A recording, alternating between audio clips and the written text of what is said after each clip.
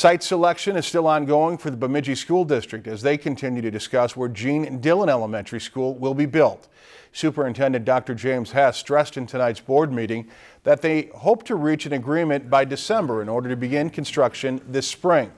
He expressed his frustration with the process, saying that the main priority is getting the new building as soon as possible to deal with current overcrowding issues in classrooms.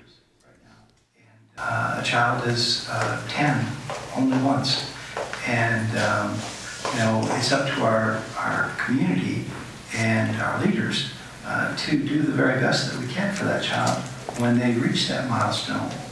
And we shouldn't be holding them back with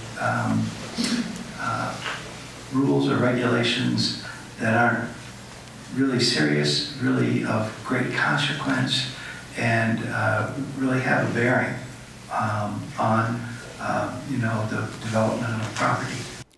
After the public meeting, the board went into a private closed session to discuss a sales agreement for the Deer Lake property that they already purchased as a possible site for the new school.